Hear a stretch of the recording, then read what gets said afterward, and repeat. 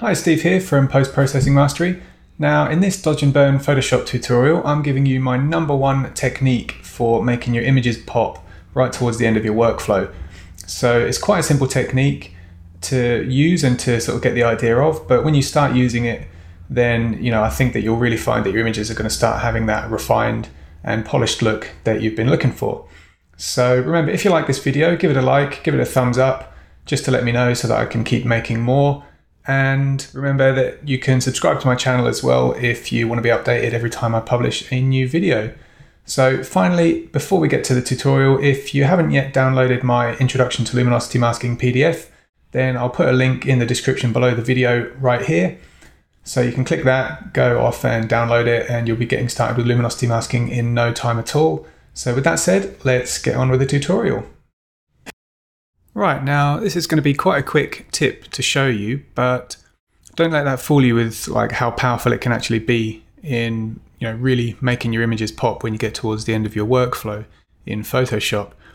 So what I'm going to show you is how to use the dodge and burn tools to create contrast and basically paint contrast into your image to really make certain objects stand out and just to really kind of create more of a 3D effect with some of the parts of your photos, basically. So I've just taken one of my older photos here to show you a quick demonstration, and I've taken off the layer in which I actually did this before when I was processing it, so that I can basically just recreate that and show you what I did. So actually, I'll just get rid of these two layers as well, which I think are just adding a bit of some other effect. So yeah, basically we've got the raw file as the background layer, then a few adjustments, and then we've got this dodge and burn layer. So what I'm going to do, I'll just hide these out of the way. So I'll just create a group, get rid of that. So the first thing you need to do is create a merged copied layer. So you can dodge and burn onto it via the menu. You can go select all, edit, copy merged, and then edit, paste, and that creates this new layer on top of the rest of your layers, which is a pixel layer that contains like a copy of, as if you'd stamped or merged all of your layers together. Now there is a keyboard shortcut to do that. I always forget it, so I basically just use the keyboard to go Command A to select all, or Control A if you're on a PC, and then Command Shift C to copy, or Control Alt Shift and then C, that does the copy merged, and then Command or Control V to paste.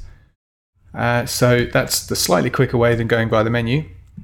I can't remember off the top of my head now what the keyboard command is to do that whole process in one, so I'll put it on the screen here now in when I edit the video in a minute. So yeah, from here what we can now do is take the dodge. Let's start with the dodge and burn, the dodge tool. We're going to use both. And I'm going to zoom in on these mountains in the background.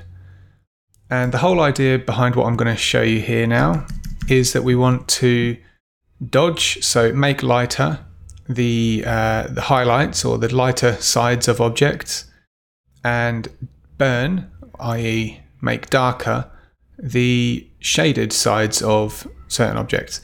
So for example here, where we've got a bit of texture in the mountain. So like this, the sun is coming in from the left-hand side of the photo, so all of the left-hand edges are lit directly by the sun, and then we've got some which are kind of slightly shaded, and we can kind of experiment and make things a bit more shaded than they really are. But let's start off. So we've got the dodge tool. I'm going to select midtones to begin with on the range drop down here. So that's going to make sure that I'm only dodging things that are kind of in the middle of the histogram. And exposure, you really want to use a low number here, so I'm going to start off with 5. And I'm just going to start brushing on some of the bright edges of these mountains in the background. I'm going quite quickly here. You might want to sort of take a bit more time and be a bit more accurate with what you're doing in your with your images when you do this for real.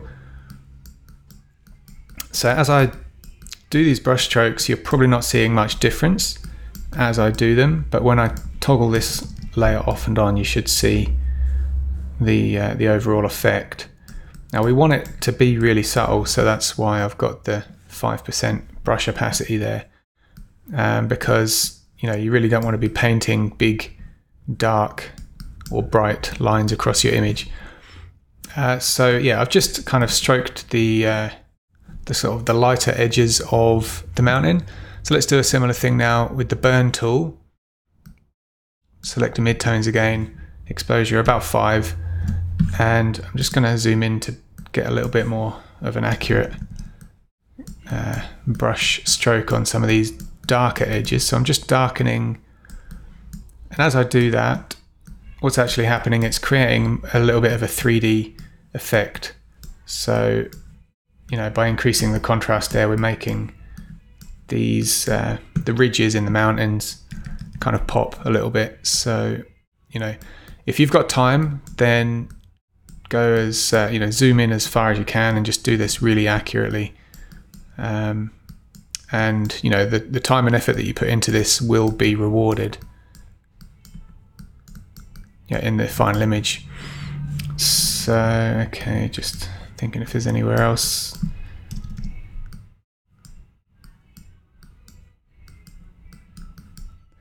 Okay, so let me zoom out now for a second.